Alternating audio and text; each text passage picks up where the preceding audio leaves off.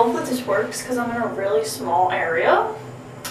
But here we are, NXT 2.0. So Parker B, aka Brock 2.0, shaved his head. His new name's Harold. Coral Jade got a shocking upset and amazing Fatal 4-Way Elimination Tag Team Championship match as your main event. And it looks like Toxic Attraction is looking for all of the gold. A brand new episode of Kimmy Talks Wrestling where we are reviewing NXT 2.0. And we are starting.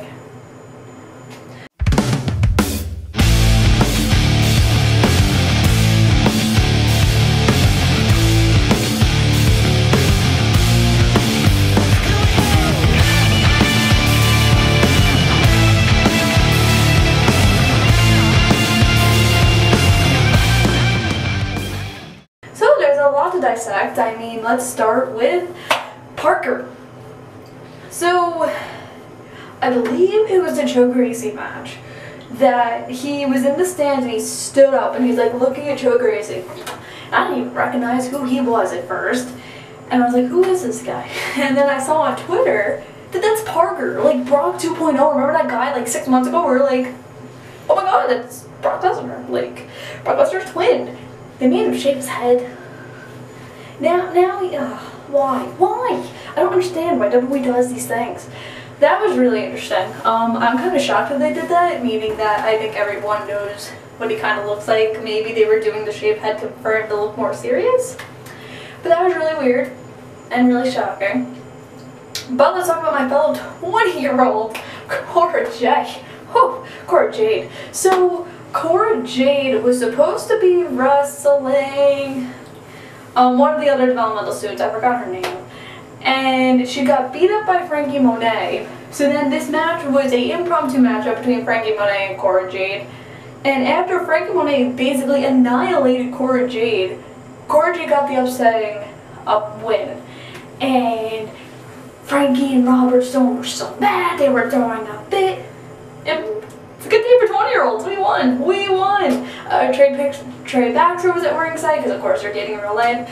This was really cool. I'm a huge fan of Cora Jade, not just because she's 20 years old, but I feel like she's a very different styled wrestler, and her gimmick's very different than a lot of people on the roster right now. And I think it's really going to help NXT out. I like that she got this win against Frankie.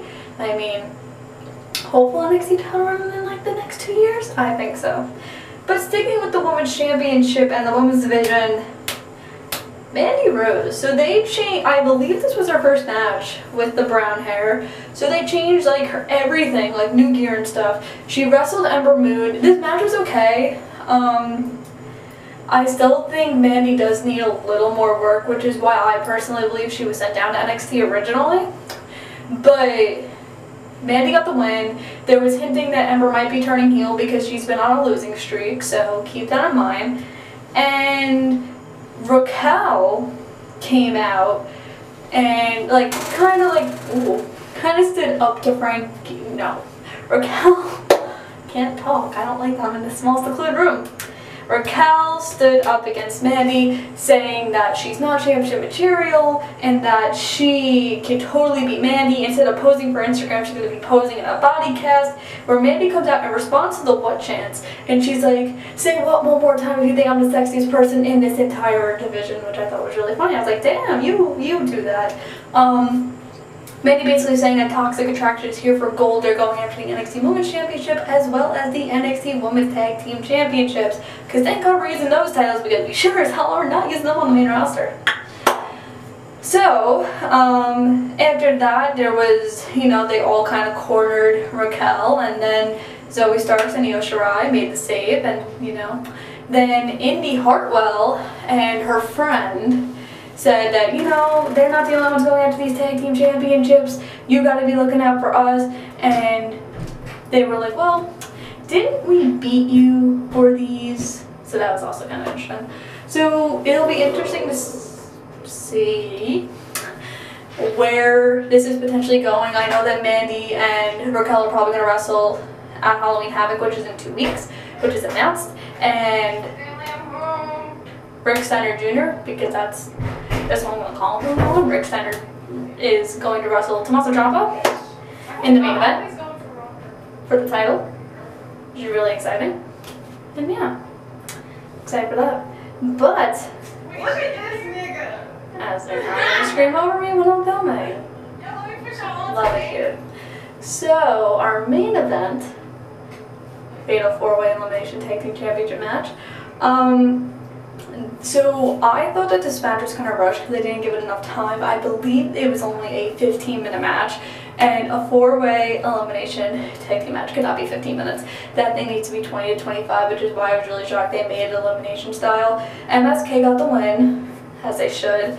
I'm happy they got the win. I think it made a lot of sense the way the match played out, and you know, they're celebrating, and then out of nowhere, Imperium attacked MSK from behind. So I'm assuming this means that Walter's also coming soon. I don't remember the last time we saw Imperium, so I'm assuming Walter's going to follow in suit as well. I'm excited for this. I mean, I'm not the biggest fan of Imperium or Walter, but having them face MSK is a new challenge because I think they've been through every major tag team that NXT has right now, and it's really just Imperium that they're waiting for and all these new teams in NXT 2.0. I really keep on hitting this. It's really pissing me off. And yeah, that's about it. So now